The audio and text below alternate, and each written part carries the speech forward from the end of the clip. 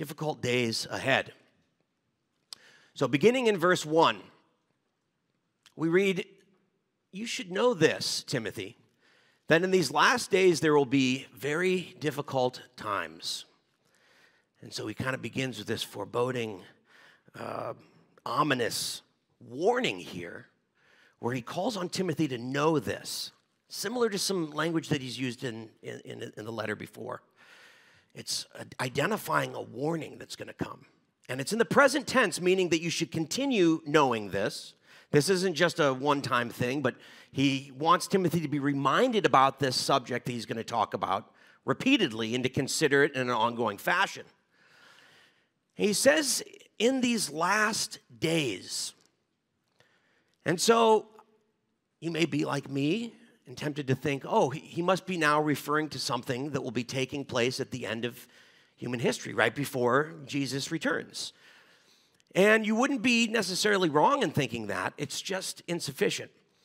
See, in the New Testament, oftentimes this term, the last days, is applied to a much larger scope, much more,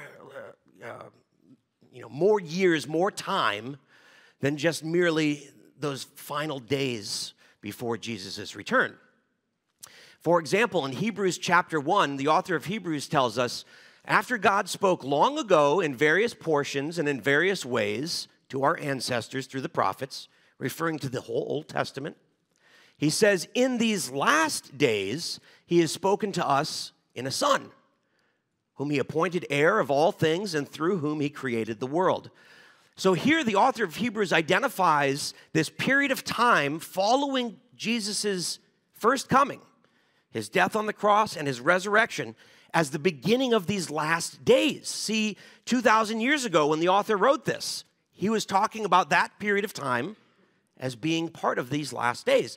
So if we kind of zoom out and try to consider this in terms of God's timeline in human history, we would begin back here with this point, the cross, 33 AD. Jesus went to the cross. He was killed on that cross. He was buried in a tomb, and 3 days later, he rose from the dead. That is what the author of Hebrews was referring to when he says that now, in these last days, through his Son, he's initiated this new program. And then you have in the Bible this explanation that that wasn't just the only time Jesus was going to show up, but he's actually going to return at the end of human history to take care of all suffering, all pain, all evil, that it will be permanently done away with, and that he will initiate and set up his kingdom that will last 1,000 years, the millennial kingdom. But this is what's known as Jesus' second coming, when he comes back to the earth, and it's different in almost all ways from his first time coming around. And yet, we have this long span of time where we can look back in history to 33 AD and say, okay, this is when Jesus went to the cross. But then we have this yet future time when he will return. All this period of time in between these two events goes by several different names in the New Testament. Sometimes it's called the church age because Jesus now is working through his church, his body of people around the world. But in this case, based on our passage here, it's referred to as the last days.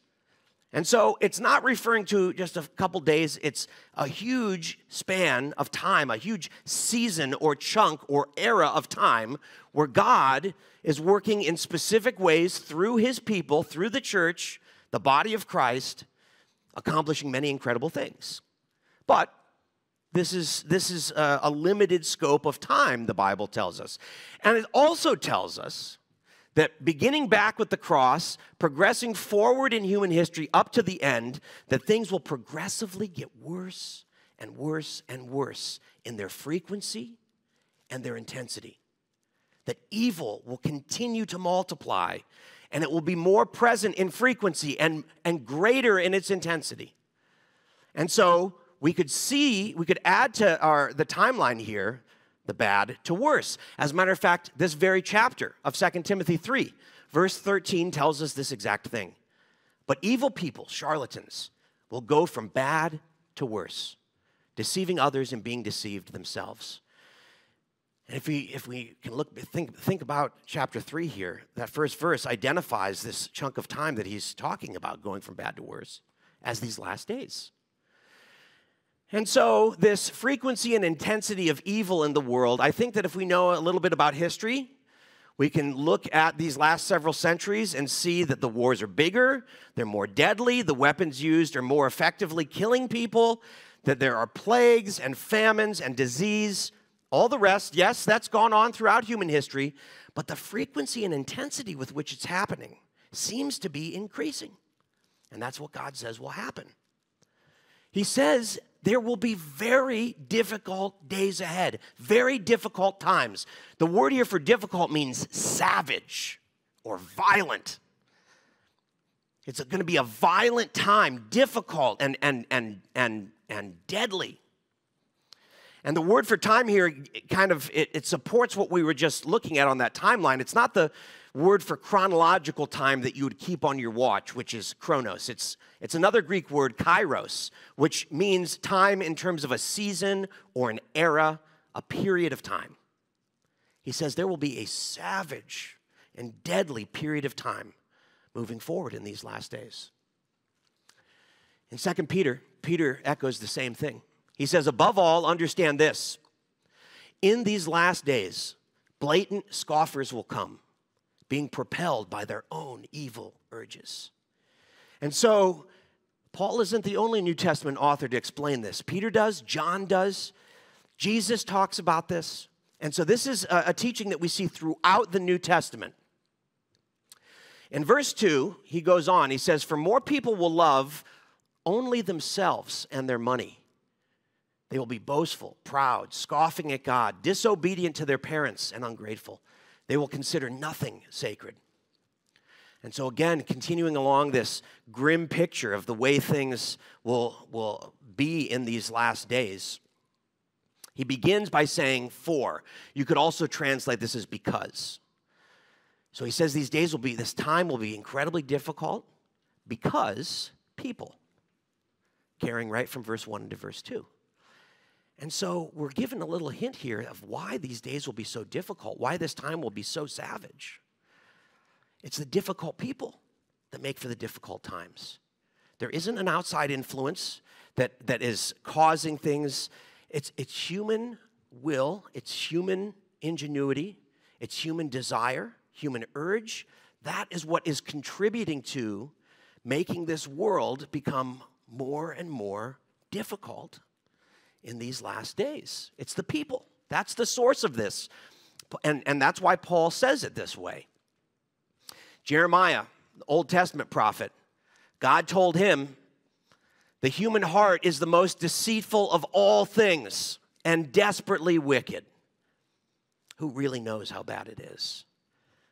And so this isn't just a New Testament teaching. We see this in the Old Testament as well. So throughout the Bible, this concept of there being a serious problem, there's something wrong, there's a disease.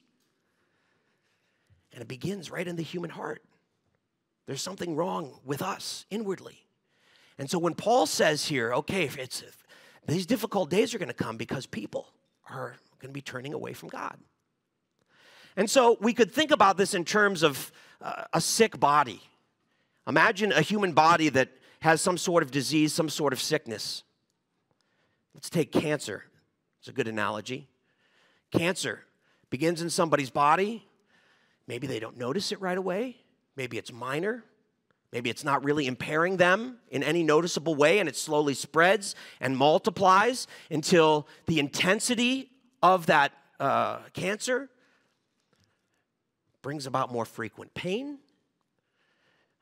You become less able to use your body the way that it's meant to be used. Certain elements of the body start breaking down, and that continues to increase in its intensity and frequency up until, if cancer has its way, it kills the body. It's not so different from the way that Paul here is describing the state of our world.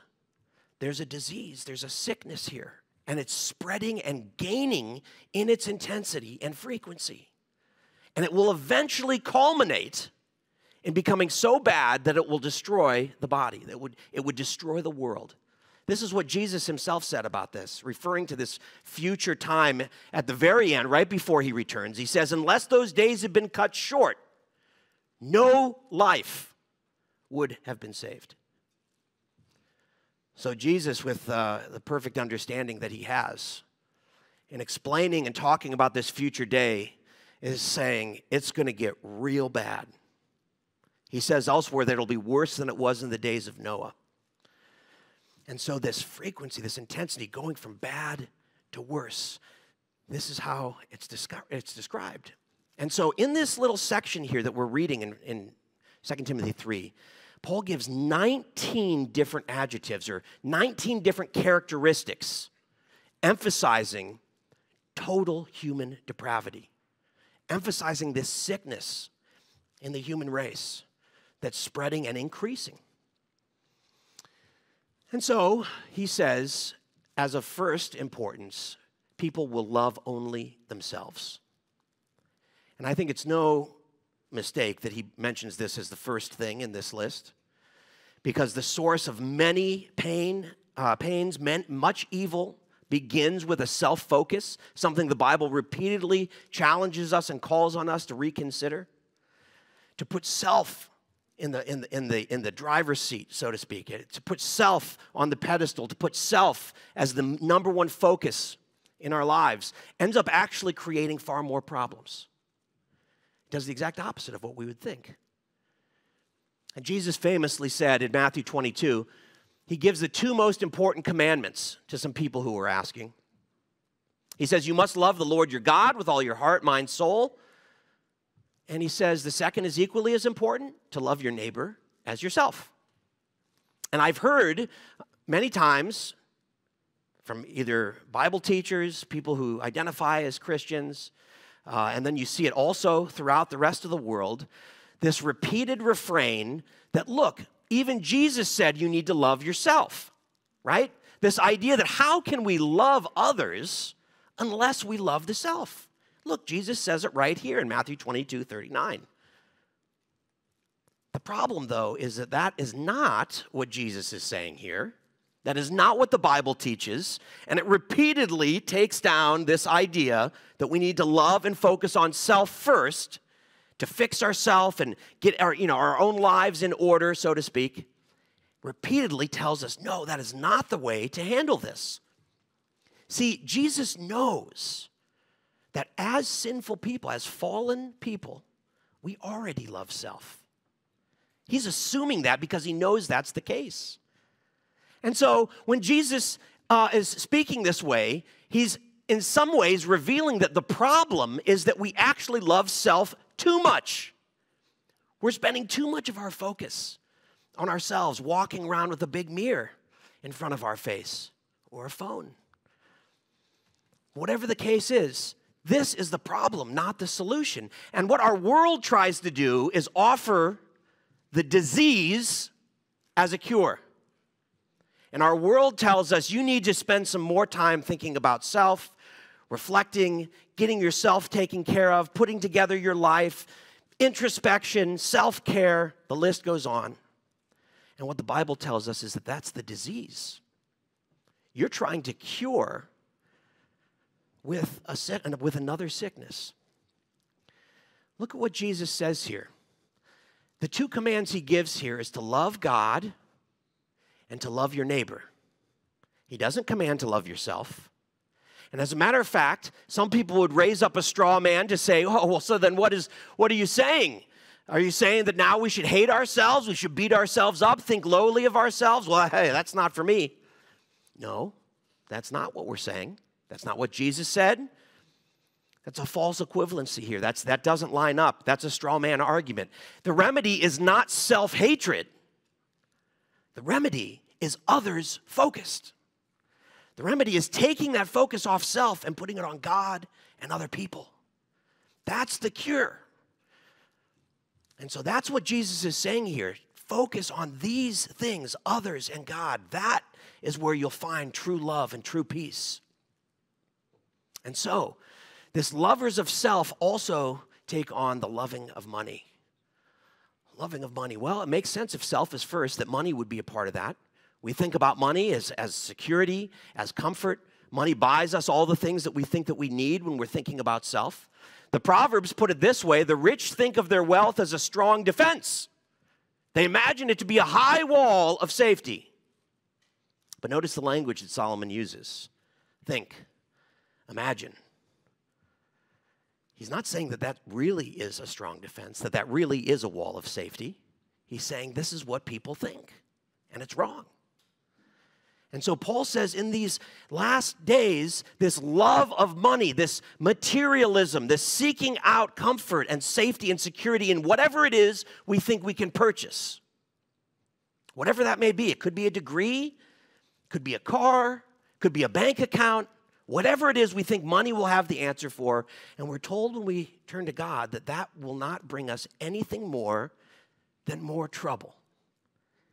And it's not that God is against money. We read earlier when we were in our study of Timothy, Paul's letters here, that money is, contrary to what our world says and pop culture says, oh, money's the root of all evil. Paul tells Timothy that money is a root of many evils. It's not the root of evil. The root of evil begins here in the heart. But money is like a catalyst. It's like a steroid that you're injecting that's causing you to be even more gung-ho about living for self. Yeah, love of money. This is a solution that God gives to us. Not to love money, but God loves a cheerful giver. God is able to make all grace overflow to you so that because you have enough of everything, in every way, at all times. So what's the solution here? The solution is to be a generous giver. And look at what he says. God wants to make known to you that he will take care of your every need at all times. That's the very thing that we go after money for. The real solution is not in the money, it's in God. He says they will be boastful and proud. This word for boastful has its root in ancient Greek referring to like a snake oil salesman. Somebody who's a huckster, who's just, they're trying to get money from you or get something from you. And then, it's the idea of being boastful, of being arrogant and proud, superficial, arrogant. That's what he's saying here. This is another characteristic of our world. The superficiality, things are made to look a certain way, but really that's at the heart of it, it's something totally different. And then you have the arrogance where we think that somehow we're better than somebody else, we're more significant. Not true, not true at all. This is what the Bible says. God opposes the proud, but gives grace to the humble. And so this is the solution. It's to seek after humility. It's to set aside of self and to pursue God and others first. He says that in these last days there will be those scoffing at God. Not necessarily at God. The word here is just a single word that's referring to being disrespectful or insulting. Yes, it may include God, but it could also include everything else. We look at our world today, there's quite a bit of disrespectful insults being hurled around. And this has only increased in its intensity in recent years. And so he's describing this, but when we turn to Scripture, this is what we say, the opposite. Instead of being motivated by selfish ambition or vanity, each of you in humility should be moved to treat one another as more important than yourself. Notice again, the exact opposite thing. The world says, the idea, that you think this or that, scoffing at everything, dissing everything, being super critical and cynical. No, the solution here is to be motivated not by vanity, but humility. Looking to others as more important than yourself. He says, disobedient to their parents. And so, really, I think what Paul has in mind here in these last days is this idea of the breakdown, the destruction, the crumbling of the home and family life. And we've certainly seen this. It's almost like every generation that comes and goes, there's more and more of this. People coming from broken homes, broken families, miserable, terrible, truly suffering in their lives as a result of what's happening in their homes. And it affecting them and many more. And what we have in this is a crumbling family. It leads to generational problems. It's not just affecting those people in that house, because those people, once they leave the house, they don't know, this is how they raise their family. They do it the same way, and the problem repeats. It multiplies, it intensifies, and it just keeps spreading generation after generation, getting worse and worse and worse. And when we look around at what family life is like, not just in our country, but in other parts of the world too, this total erosion of values that promoted the kind of love and security that should be found in a home. And here's the thing. You have the opportunity to turn this around. You are not held dependent on repeating mistakes that happen in your life. Every person has the ability to turn this around. You may not have a family right now, but you may want one day. You have the opportunity to change the trajectory, to change a whole next generation by deciding to view things the way God does, by refusing to continue to allow the way that the world is trying to destroy, and instead allow God to build, to heal, to grow. We each have this opportunity. And so coming to know Christ is that first step, is knowing Jesus. He's the one who gives us the ability to overcome this suffering. He says ungrateful, ingratitude. This seems to be part and parcel when it comes to a self-focus. The idea that you'll be so focused on self and yet so ungrateful, so unthankful in life. And this description of unappreciative without thankfulness, it just goes hand in hand with a life focused on self. Thinking that when we focus on self, we can get all the things that we need, provide for all of our necessities. You'd think that the response would be, I'm incredibly thankful. I live an appreciative, thankful, grateful life. And that's not what we find. We see the exact opposite, wanting more. People developing this sense of entitlement, thinking that I need more and I deserve this and I deserve that. And then you have the world breathing down your throat, telling you the same thing. You deserve this, you need more, you need better. You're entitled to deserve what you want is the motto of our culture. Has it made people any happier? Has it made people any more secure? You think about all the advertising dollars that go into this. You deserve the best. One of the main slogan for McDonald's through the 70s and 80s was, you deserve a break today. Go ahead, you deserve it. Whatever it is they're trying to sell you, you deserve it. Go after it. Take it. Or the repeated meme, we all deserve to be happy. Pursue that at all costs, above all else. It doesn't help. This is not the solution to the problem. In Romans 1, Paul says that although they, referring to humanity, knew God, they did not glorify him as God or give him thanks. And so this rejection of God to pursue a life of self carries with it ingratitude, unthankfulness. That is one of the keys to our ailment. Learning to be thankful for what God has given to us and realizing that in reality we deserve nothing. If we are going to ask and plead from God to give us what we deserve, none of us would be happy. But instead what we have is a God who is merciful and a God who is forgiving, who wants us to have a life of gratitude and joy and satisfaction. We read in Luke chapter 6, Jesus, he says, love your enemies, do good and lend, expecting nothing back. Then your reward will be great because God is kind to ungrateful and evil people. That's me.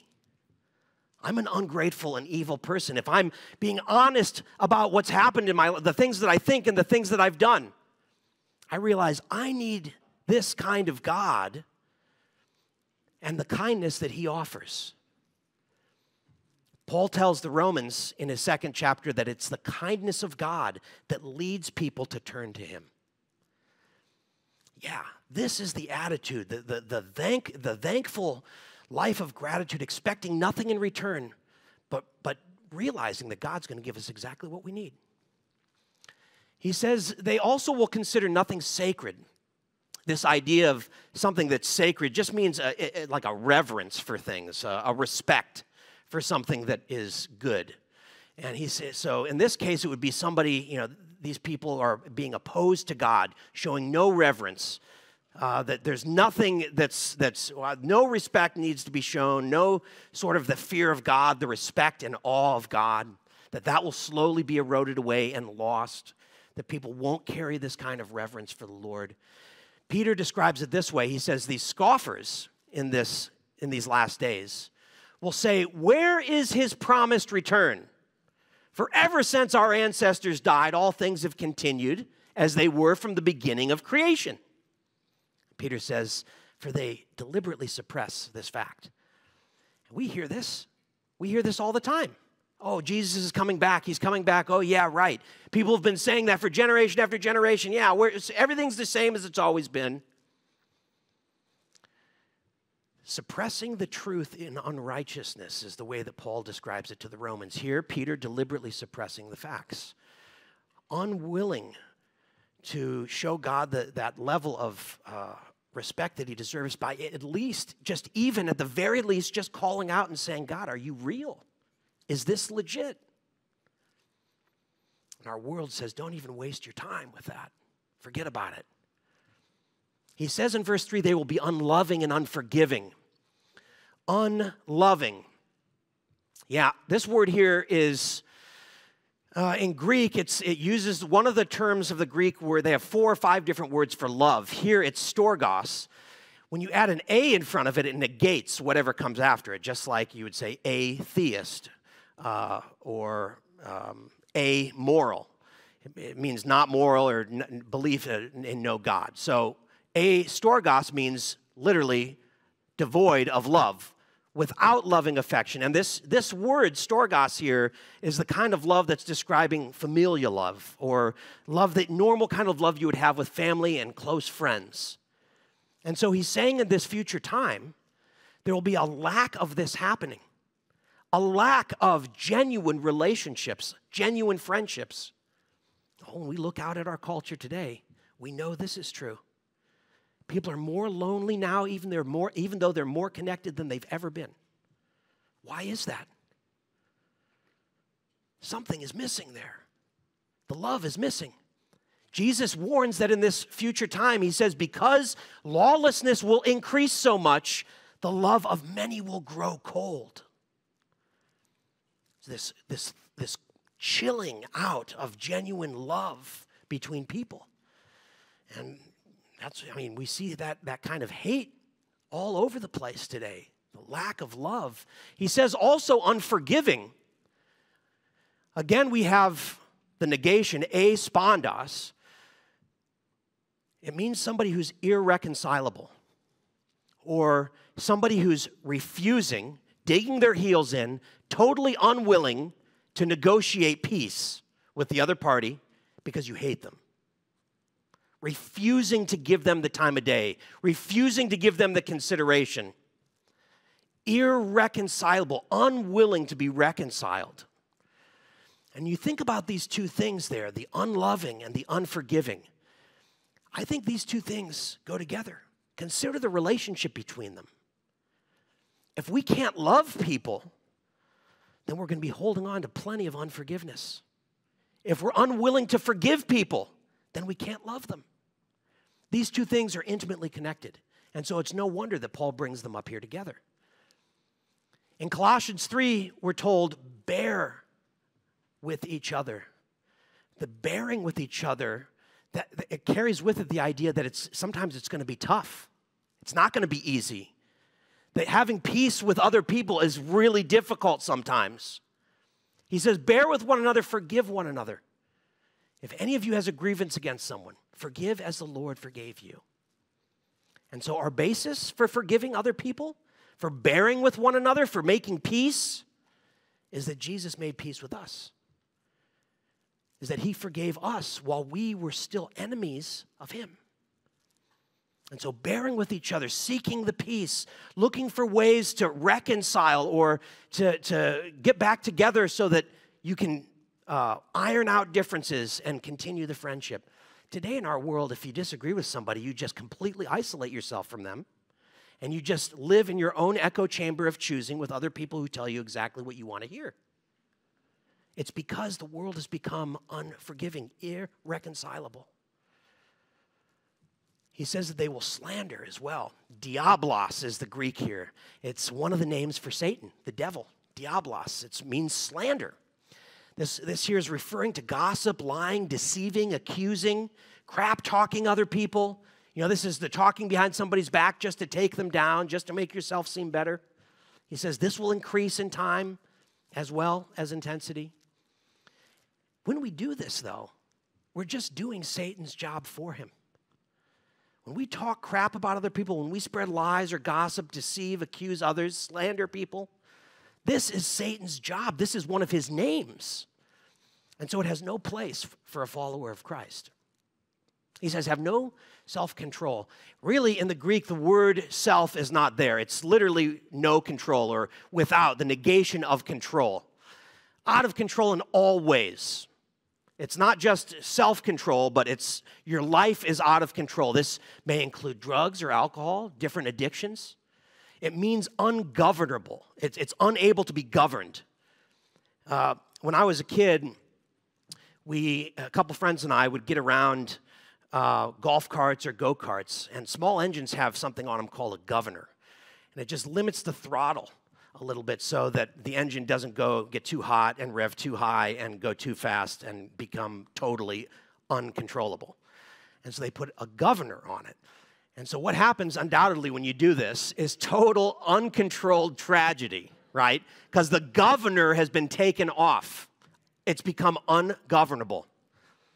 In 1 Corinthians, Paul tells us, all things are lawful for me, but not everything is beneficial. All things are lawful for me, but I will not be controlled by anything. And so the perspective of a follower of Christ is not that I should have the freedom to go and sin. Everyone has that freedom. What we have as followers of Christ is the freedom from sin. The freedom in Christ that allows us to not sin, to not give in to things or be controlled by things, to not be a slave to our own desires. He says they will be cruel. Yeah, the word here means untamable, like a wild animal, a savage creature, a brutal, animalistic, careless. You know, I think about, like I've got some cats, outdoor cats that I feed, and they're feral. And they'll come up every once in a while, and I'll find, the dead chipmunk, the dead mole. You know what the number one cause of songbird death in America is? House cats. They will kill anything, and they won't even eat it. They don't care about eating it. They're just savage and cruel, untamed animals. You think about a wolf devouring a little Bambi, a baby deer, shredding it. It doesn't care, has no empathy or sympathy for that creature. Yeah, that's exactly the way I used to watch these videos. Maybe you guys have seen these on YouTube. I don't know if they're on there anymore. They're called bug fights. Bug fights, and for some reason they're only in, I think, Japan. They're the only ones who do it. They got it the right idea. But that you take a couple savage bugs and put them in a little confined area and shake it up, and they tear each other apart, poison each other, eat each other, rip each other apart. That's what he's talking about here. Cruel. Humans becoming animals.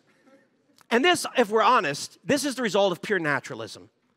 This is survival of the fittest. This is Darwinian naturalism to a T, that the strongest survives. The strongest perpetuates their lineage.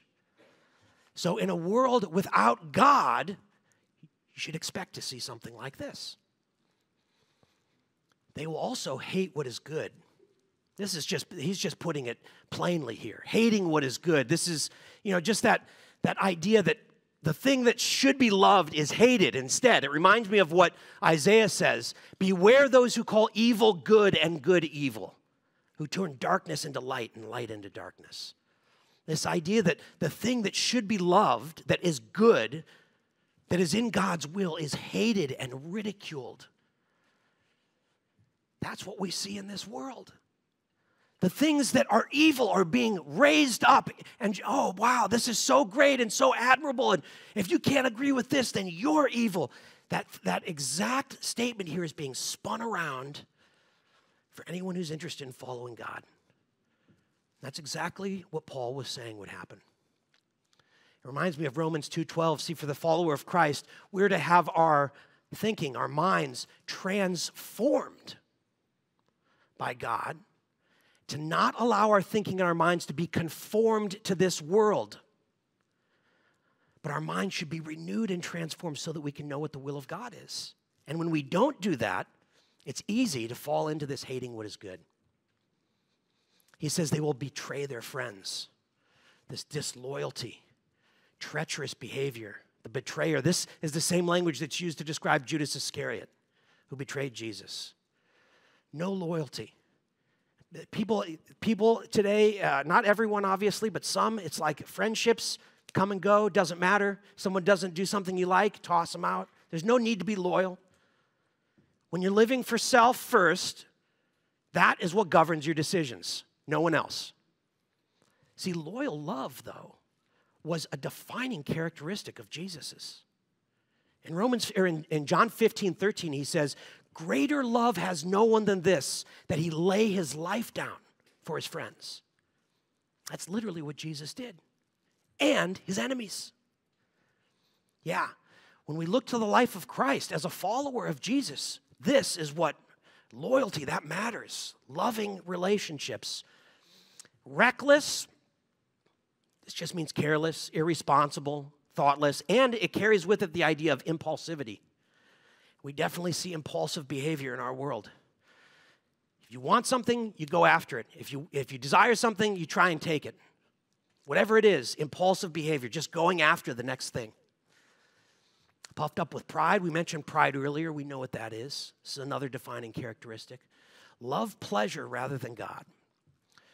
This is, again, it's another cognate here where you have love, like the kind of brotherly love that we should have, philos, and then the word in English where we get hedonism from, pleasure. So lovers of whatever you want, whatever makes you feel good, that's what you go after. Comfort, in other words, above all else. That is my guiding principle. And so a good question for those of us who want to follow Christ is this: how often does comfort win out in my decision making? If I have several different choices of things I want to do I usually choose the one that's most comfortable for me? If so, we might want to reconsider. This is a characteristic of the world. Well, he says, kind of rounding out this list, they will act religious, but they will reject the power that could actually make them godly. Stay away from people like that. And so the last characteristic he gives fits in with that very first one, this self-first identity. This appearance, the hypocrisy, that I could pretend to do this and look this way and live this way, when in reality, I'm living something totally different. I don't even believe that. This is the formality, the ritualism, the tradition. This is just what I do, just for the sake of appearances. That old phrase, well, keep up for the sake of appearance. When you think about what that really means, this acting a certain way, it has no substance. It's a facade. It's flimsy. Why live like this? Why would you live such a way that you know is fake just for appearances? No thanks. Ask yourself this: how long do you think you can keep that up? Why would you want to live like that? If you're going to say you want to follow after Christ, then take that to its logical conclusion. That means he's real. That means he died for my sin.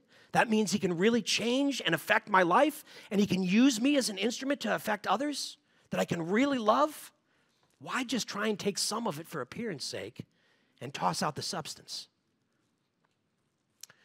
Well, to round this out, when we think about this whole timeline here that Paul gives us and the list of all these characteristics of these last days, it becomes pretty incredibly overwhelming. We start thinking about all the difficult times, loving self, materialism, boasting, pride, scoffing, disobedient, ungrateful, and the list goes on, hypocritical. You may be tempted to just look out at the world and say, I give up. What's the point? This sucks. This is awful. And despair comes in and takes over. But that's not the thing on this timeline that God wants you to focus on. That would be getting down into the minutia and forgetting what the big picture is, which are these 2 points right here. That Jesus forgives you. If you call out to him and ask for what he did for you on the cross to apply to you, you will be forever forgiven for all past, all present, and all future sin. And then to know that God promises that he will come back, that there will be an end to all of the suffering and pain, and that we will be with him one day. This should be the governing factor for every other decision that we make. These are the most important things. And if we're focused on this, then we're going to be focused on God and others and not on self. So it would be a great tragedy to forget about these things. And I think that's part of the reason why Paul wants to remind Timothy of it.